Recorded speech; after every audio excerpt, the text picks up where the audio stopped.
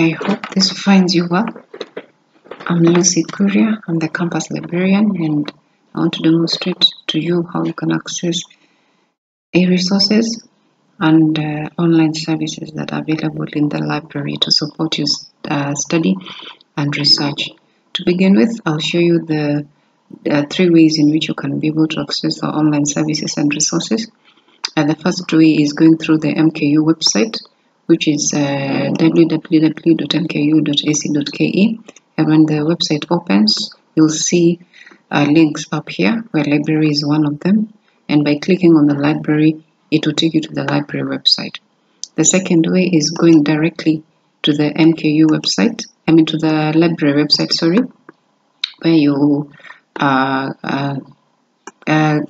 click on library.mku.ac.ke and it will still take you to the library website. The third option is to go through the OPAC, which is OPAC, which is the Online Public Access Catalog, which is opac.mku.ac.ke, through which you'll be able to also access the resources. So to begin with, I'll by clicking on the library here on the MKU website, it will take you to this page here, and as you can see, the various links which are very useful to you. So I'd urge you to go take your time and go through them. The purpose for this demonstration is for e-resources, which is ebooks, e-journals, past papers, institutional repository, and some of the online services that we have. So to start with, I'll show you how to access the ebooks. So you click on e-resources on the library website, then you click on ebooks.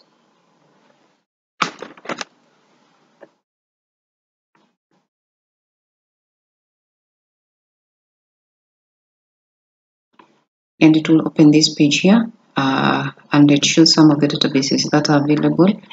And you can click on either of them depending on which subject you're looking for.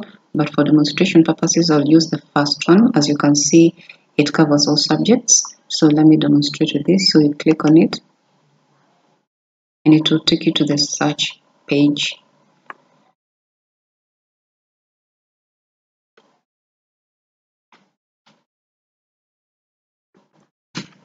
So you'll be required to log in with the registration number. I'll use one of the students' registration number.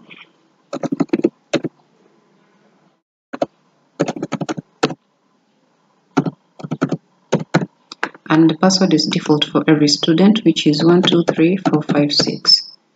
Then you log in.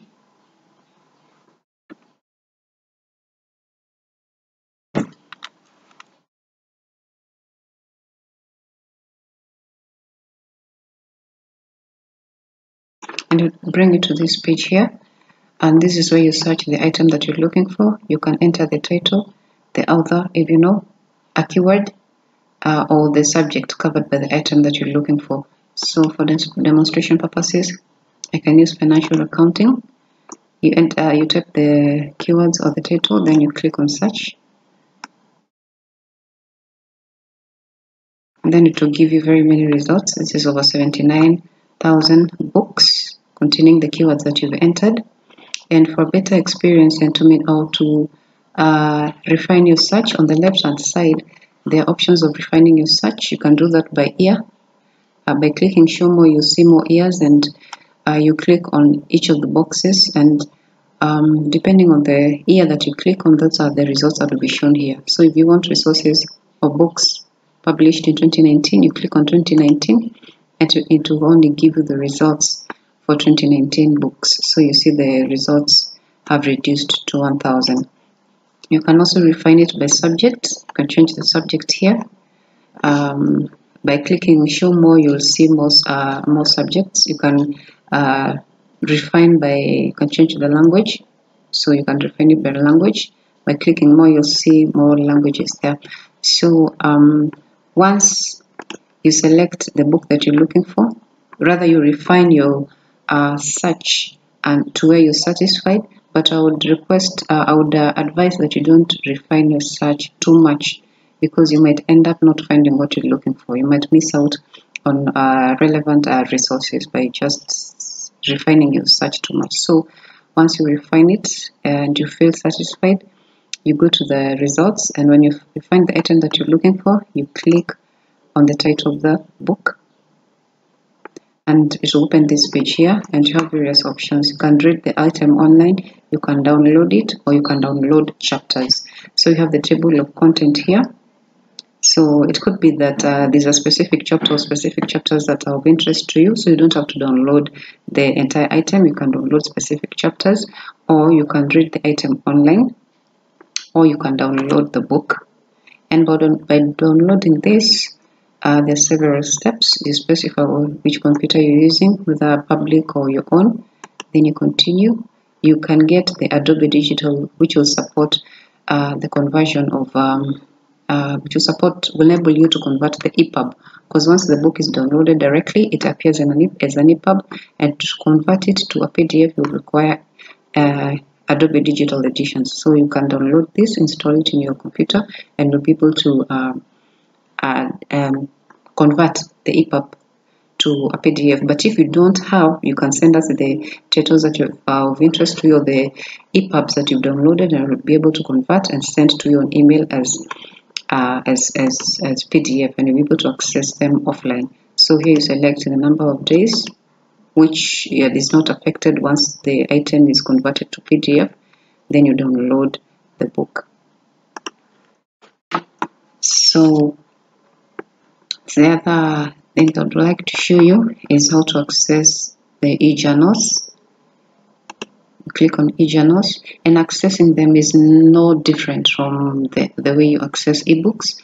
So I would urge you to go through to the website and access these resources. So for e-journals, the same thing will happen. It will give you different databases through which you can access the e-journals, and please go and take some time and access these resources. So the next one I would like to show you is the institutional repository, which for MKU Rwanda is different from this one here. So for MKU Rwanda, is you access it through erepository.mkuit, that is mkuit.ac.rw.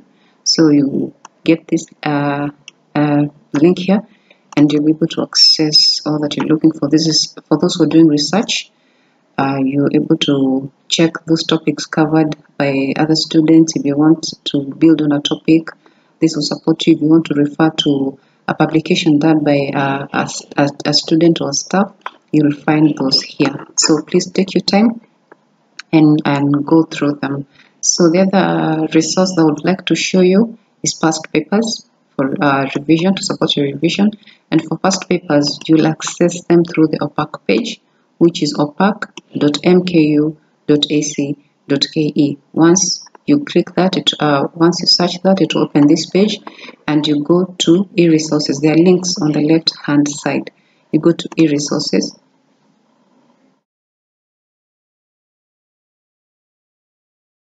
and past papers is the first link here. So when you click on past papers, it will open this one here, this page here. So you'll be able to select your school,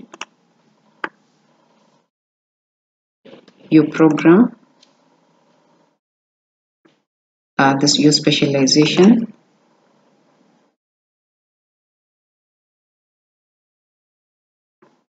and then you'll be able to see the past papers here, which you can download. They are here, so you can download them for your revision.